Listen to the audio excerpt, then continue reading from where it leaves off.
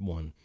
I would say it's a good day to brew, friends, but it's a good day for a deck tech. What is up, YouTube? It's your boy Milllzy back with Hometown Commander for an episode of Millzy's Deck Techs. This is going to be interesting because for anyone who has yet to see my Millzy Brews series, it's a series where I brew decks live.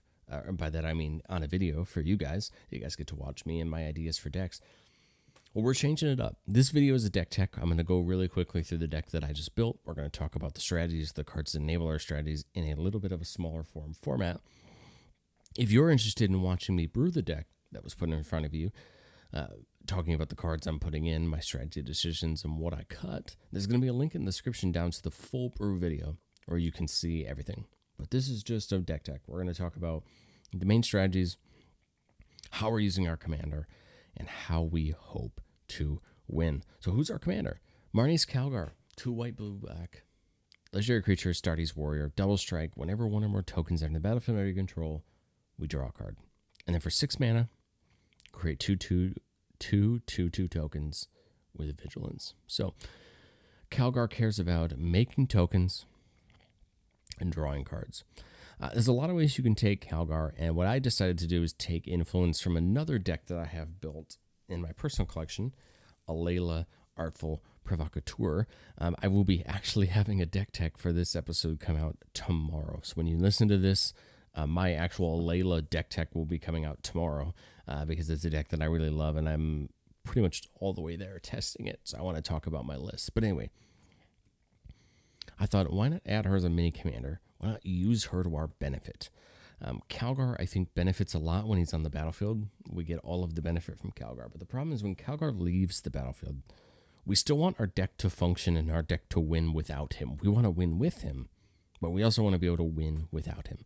So what I tried to do is to put some cards and mini commanders in this deck. They're going to help us win when we don't have Calgar, or when we have Calgar. Alayla's one of them. She's going to make us 1/1 blue fairy tokens with flying anytime we play a enchantment or artifact. We have Commissar Severina Rain, which is going to deal damage to our opponent, lose life, equal to the number of creatures, other creatures we're attacking with when she attacks. Or they attack, I bonus. This is going to be really great because we're going to be going wide and attacking a lot of creatures. And we have creatures like Company Commander, which is going to make us tokens and give our tokens Death Touch. Monastery Mentor, which is going to make us tokens when we cast non-creature spells. Nadir Kraken, which is going to make us tokens when we draw. And Greyfax, which is going to give all of our creatures +0 and Vigilance. These are the creatures. We're not playing very many creatures because all of our creatures are just going to help bolster up our idea of having a token strategy to go wide with tokens, win with combat. Okay. So that seems pretty simple. You're probably saying to yourself, make tokens and swing. How hard can it be? Well, we need to make sure that we're buffing up our tokens. So we're playing cards like Paladin Class, Intangible Virtue, Inspiring Leader, Glorious Anthem, Favorable Winds. These cards that are just going to flat buff our cards, and stuff like Feldar Retreat, which can put counters on all of our creatures. This is going to allow us to not only go wide, but pump all of our creatures up and make for great attacks. We're playing cool things like Smothering Tithe and Ristic Study and Black Market Connections, which are going to make us treasures, which are going to draw off Calgar. So we want Calgar for that. But we're also playing 2 really new cool cards from 40k that I think are going to open us up for some fun. Biotransference, which says creatures you control are artifacts in addition to their other types. Same is true for all creature spells you control and creature cards you own that aren't on the battlefield. And the Flesh is Weak, which says when there's the battlefield, put a +1/+1 counter on each creature you control. Creatures you control with a +1/+1 counter on them are artifacts in addition to their other types.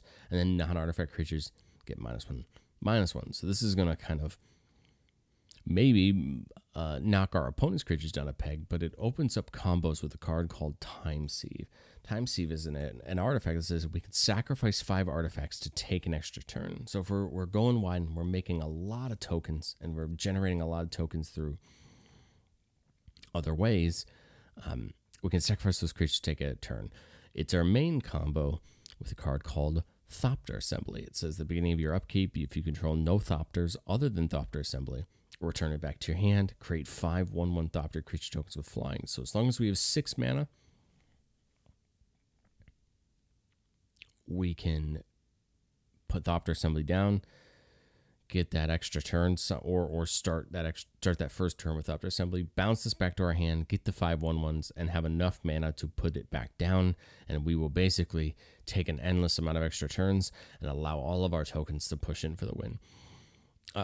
If we have any of these cards that make all of our creatures artifacts, we can also do that, mainly with Biotransference over the Flesh's Week. We can also do that with something like Nadir Kraken if we draw enough cards, or a myriad of other ways. We're also playing things like Phyrexian Altar to sacrifice our tokens to make mana, and we have a whole lineup of artifacts that are going to help us push ourselves forward for mana. I wanted to play a little bit of an enchantment sub-theme, but unfortunately it didn't work out. You'll see in our sideboard, maybe board over here, which is going to be still in the deck, link down in the description where you can see the deck. I tried my best to play an enchantment sub-theme, but it didn't end up working out, so I decided to go with just a mini Aristocrat sub-theme with Bastion Remembrance and the Meadow Massacre. Both are going to deal damage to our opponents whenever a creature we control dies. I think that's just going to work really well because we're going to want to be attacking with our tokens. We're going to want to use a lot of our tokens for benefit. And so these are the enchantments that are going to kind of push through our strategy. We also have a couple board wipes and a lot of removal. We're in 3 really great colors for removal. So we have a lot of it, and it's going to do a lot of really good for us. Other than that, guys, take this deck, do what you want with it. I think that's the goal of this series, this Milllzy Brews series, and this Milllzy Deck Tech series in general. Take this deck, do what you want with it. My hope is maybe that this gives you ideas if you're building your own Marneus Calgar deck. Maybe I put some cards in my deck that you didn't think about. And my hope is that maybe I can give you some ideas. If you're just looking for a Calgar list to put a fresh set of tires on and take it around the block with your friends and your play group or something like that, I always recommend that you proxy your decks to test them if you have the ability to do it. If not, just be careful with spending your money. There's going to be a lot of people out there that just tell you to spend. But make sure that you know what you want when you build your decks and spend your money wisely. I, just like most of you guys out there, do not have a ton of money to spend in this game. I have just spent the right money over time picking up staples and that kind of thing that I know I want to use in most of these decks. So it's allowed me to build these types of decks. But test, and build when you're ready. So please take my Calgar list, do what you wish with it. Tell me what how you've improved it down in the comments below. I'd love to hear. Do you guys have any other Esper commanders you'd like me to build?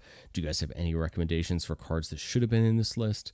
This is a really fun list, and I think it has a lot of good upgrade points, which is why I'm always going to leave my maybe board over here so you can see what I thought about. See if any of these cards interest you, if you can put them back in. And I'll have a link down below over to my, Archideck, which is going to have every other deck that I brewed for Milllzy Brews and every deck in the future. Thank you guys so much for watching my Marneus Calgar deck tech. Just a little bit of an overview of what this is hoping to do. I hope that you'll come out and check over my brew video where I talked about it some more. But if not, please like and subscribe, and I will catch you guys next time.